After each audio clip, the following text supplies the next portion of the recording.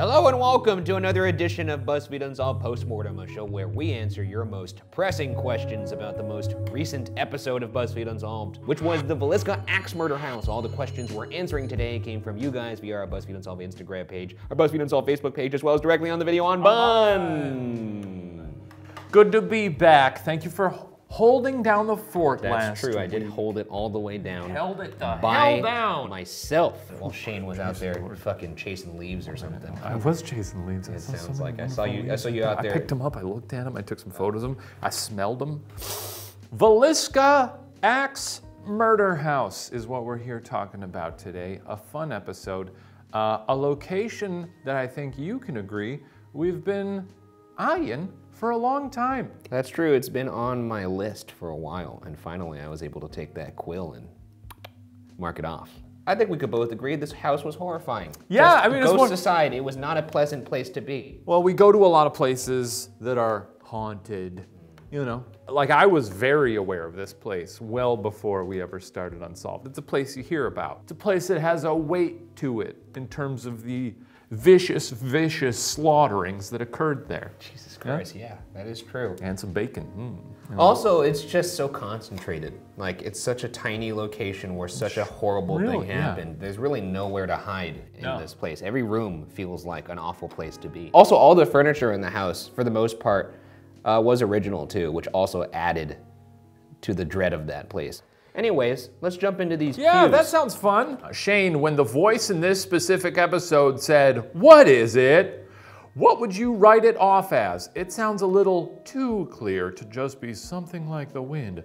Upside down smiley face. What is it? What is it? What is it? It's pretty clear. It's pretty, I'd say that's a Class A EVP. Oh, that's great. I would say most of the EVPs we've gotten on this show, probably Class B, maybe Class C. Well, I mean, EVPs don't really mean anything to me because it's pseudoscience. Is so it? that's, yeah, I mean, it is. What was that voice then?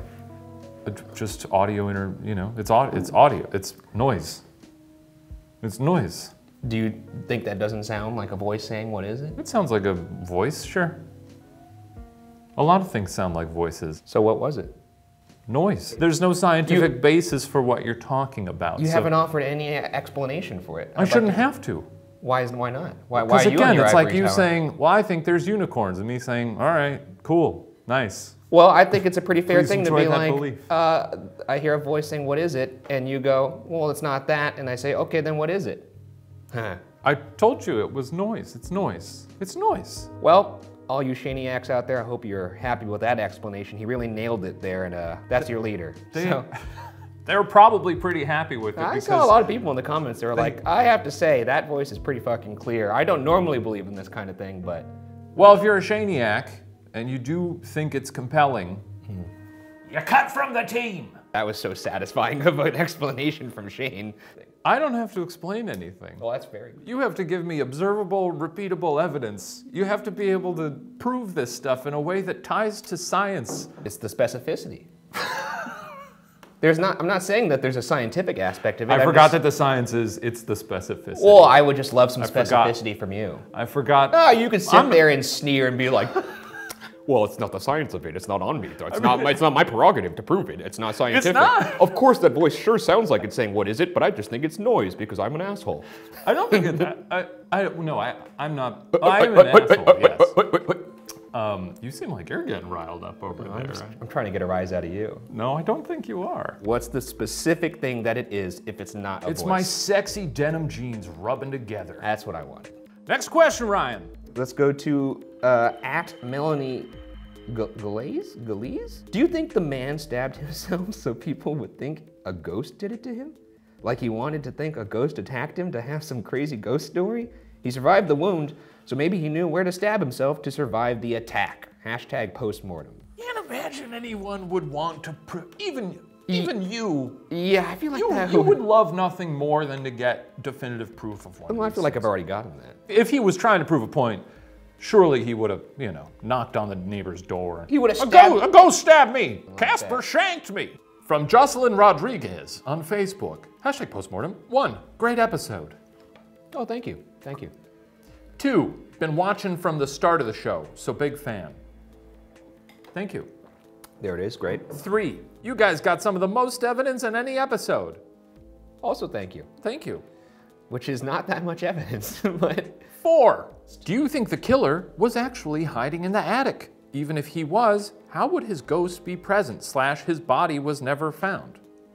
Maybe some vigilante activity occurred and someone found / killed / buried the killer on the property. I don't know. I mean, we often come across this subject of like, why does a person haunt a place? There's like so many different trains of thought that I've kind of given up on it. I guess you could say that like a place that someone felt very fond of or not fond of or had some sort of connection to in some sort of way, it makes sense that they would be there, but I don't know. It'd be sick as hell if there was like a ghost highway where you could haunt like a lot like of different places you've been, like in Coco, or like if like when you die you turn into Dr. Manhattan and you can just exist in multiple states all over the place. So I could be like, yeah, I want to haunt my grade school growing up, but I also want to haunt a corner bakery that I really liked in Burbank. I think we're really gonna find out the answer of whether or not ghosts are real when the hosts of these shows, ourselves included, start dying off. Because here's the thing, if I fucking beef it and I die, you better bet your ass that I'm gonna fucking do everything I can to prove that ghosts are real after I'm dead. In my mind, I had always imagined the attic was above the top floor, but it is... It's like in the top floor. Parallel with the top It's more like a giant closet. On the second floor. It's essentially a giant closet with... The door was smaller, right? It was more like a crawl space door. That whole house was tiny. It was like a dollhouse. Yeah, so I remember when we were there, I was really trying to crunch the numbers on if the killer could have hidden in that attic, because I always thought maybe the killer was hiding in the attic, but that was me supposing that the attic was above everything. With the attic being like right there in the main hallway, I was like, how could they not have seen someone? But I guess if it was full of stuff, full of shit, right? They could be like maybe crouched behind something. No one has an empty attic. It really is amazing to me that a person was able to sneak around that house without anybody waking up. Like maybe the first person, sure, crawls out of the attic, very cat-like, and then does the deed. But you would have to think that there would be some sort of skirmish, or if not a skirmish, maybe even just the noise itself, because there was not a lot of structural integrity to this joint. It felt like every footstep you were taking was like reverberating through the house. No, for sure, and I just feel like it's crazy that somebody could sneak around and murder 8 people. I don't understand it. That's like the craziest part about this story to me. Like, I know this is the supernatural postmortem, but this has just always confounded me from a true crime perspective. I don't understand how this guy got away with it. And also, in terms of the evidence, we had some really good spirit box sessions in this one, too. I didn't like arguing about the noise. I think for the rest of the season, I'm just gonna roll over and let you have fun with it, honestly. There's gotta be a friendly polarity here. No matter what, no matter what happens, and I'll say this to the audience at home, too, no matter what happens between him and I on camera, I respect this man. Hermanos fantasmas. And I would trust him holding my newborn child. Really? I don't have a newborn child, but if I did, I'd toss it over to Shane, and I trust him to catch it. He'd throw it like a football. We're here to have fun.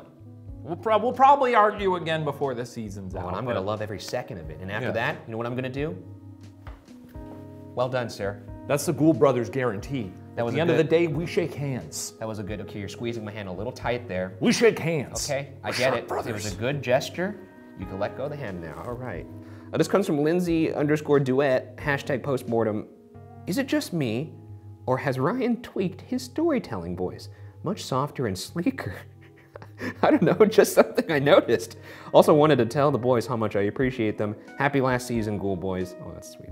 #Bugara, #love you too, and then it has like a heart emoji. I definitely just spoke more normal. That was a consequence of doing this concurrently with Are You Scared, where I just talk like I normally talk in Are You Scared, whereas like before with Unsolved, I used to kind of really amp it up. And I just felt like, you know what, this last season, let's just be me, baby. When it takes longer between seasons like it has, do you ever, when you go to sit down and do the VO, do you kind of forget like how hard you go with it sometimes? Because I think in past seasons it's been a lot more like Rod Serling. Yeah. Not that it sounds like Rod Serling, but a little more like, that'd be sick. A little more played up. you know? Oh, absolutely. There's definitely been seasons where I've played it up. But do you ever get to the end of a season and then realize after the fact, like, oh, I guess I didn't do that as much this season? I've definitely got into the end of the season and been like, that's a bit much, to be honest.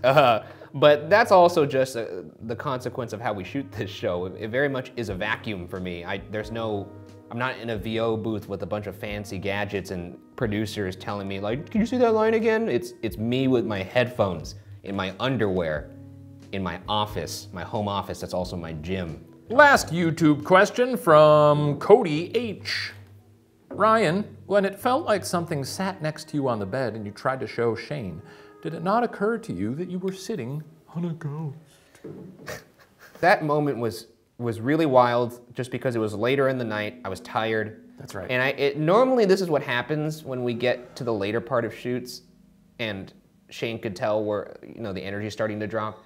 He'll often fuck with me. Like he'll make a noise or he'll do something to get a reaction out of me. I very rarely go out of my way to like do fake outs for you. Though I will like play up like, oh, did you hear that? Well, like if you do a fake out, I don't even know if it's fair to call it a fake out because you'll do it and then immediately after you'll be like, oh, it was just me, just trying to get a rise out of you. It's not like you're trying to fake evidence, but in this particular case, it was late in the night. I was sitting on that bed. Shane was in the wall was being shared with what the bed was pushed up against. I thought he just pushed against the wall. No, I was just standing there. And moved the bed. I was standing there not entirely knowing what the point of me being in the closet was. There wasn't like, this really doesn't make any sense. No, you were just like... I'm just standing here quietly, not moving. It was your suggestion. I know. And then I got in there and I was like, I guess I don't know why I'm in here. If I wanted to kind of analyze that and try and debunk it, I don't recall moving in different spots on the bed, but maybe Shane had sat there before and the mattress was old, so maybe it just kind of like settled and then just popped up. Yeah, it's tough for me to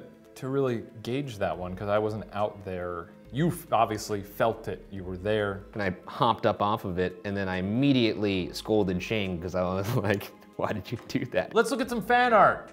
Alrighty. There's a lot of good stuff this season. Let's look at this one from Amy Lane Draws. Oh shit, this is cool. This is very good. Oh wow, did you see the detail of your shadow? Yeah, I'm a That's little good. demon man in this. That's shadow. very good. I like Thank that a you. lot. Very good. Thank Some you, ghosts Amy, for behind that. you there. Love that. Let's move to the next one here. This is from @Walkfee. The squirt gun moment. More. One of my favorite moments in that. It was really fun. In that episode. You really caught me off guard with that. I thought you wouldn't be that childish. I respect that you were equally childish in return. You should walk through the thought process. Thought process was Ryan sprayed me in the face. Thought that was rude.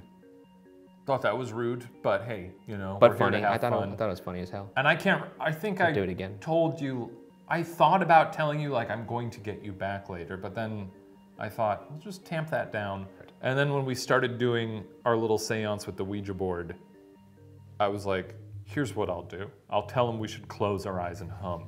Because that'll allow me to very stealthily take out the gun because he won't hear it then and put it right up to his face and shoot him. Also, what's really funny is if you look at the clip again, he doesn't waste a single second to unholster that pistol. Immediately, as soon as I start humming and close my eyes, he just like with fucking just dead killer eyes, just. Well, I was afraid that you were gonna open your eyes at any given moment and be like, this doesn't make sense. You had no expression on your face. I have to move. I gotta move stealthily and silently. Let's go to @Oobwitch, the Ghoul School. Learn to kiss, hunt ghouls. If you're a fan of the kissing, stay tuned. That's gonna pop up across the season. That's a technique that we developed over here in BuzzFeed Unsolved HQ. Our methods are controversial. They're a little unorthodox, but they do get results. But this is lovely. It's a good post. That's really nice. Ryan, what's coming up next week on BuzzFeed Unsolved Supernatural, the final season? This is a location we've always wanted to go to. Boy, did we dress for the occasion. We sure did. And that's all I'll say. Yeah, it's a fun one. It's a fun jaunt through a historical, lovely little town. Well, now it is. Back then, probably not so much. That does it for this episode of BuzzFeed Unsolved Postmortem. Make sure you watch the next episode this Friday, and be sure to comment your thoughts on the BuzzFeed Unsolved Instagram page, the BuzzFeed Unsolved Facebook page, or comment directly on the video on Bun, and maybe you'll be in the next episode of BuzzFeed Unsolved Postmortem. all good. See ya next week, everybody.